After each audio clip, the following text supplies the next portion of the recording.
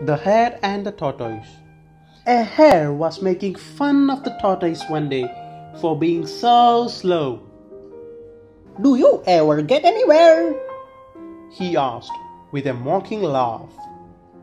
"Yes," replied the tortoise, "and I get there sooner than you think. I'll run you a race and prove it." The hare was much amused at the idea of running a race with the tortoise, but for the fun of the thing, he agreed. So the fox, who had consented to act as a judge, marked the distance and started the runners off.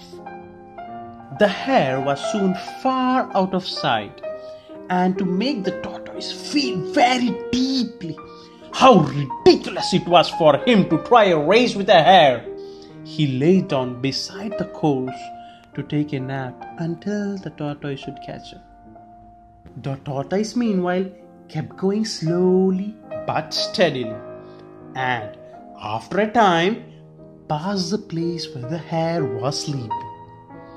But the hare slept on very peacefully, and when at last he did wake up, the tortoise was near the goal.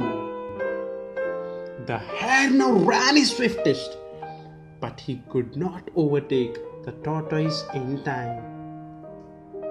The race is not always to the swift.